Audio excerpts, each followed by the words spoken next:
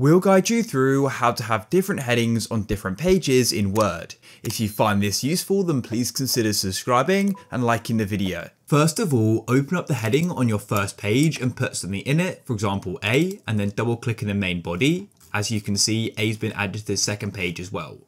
So then all you need to do is go to the top of Word, click on Layout, come into Section Breaks and click on Next Page, just like so.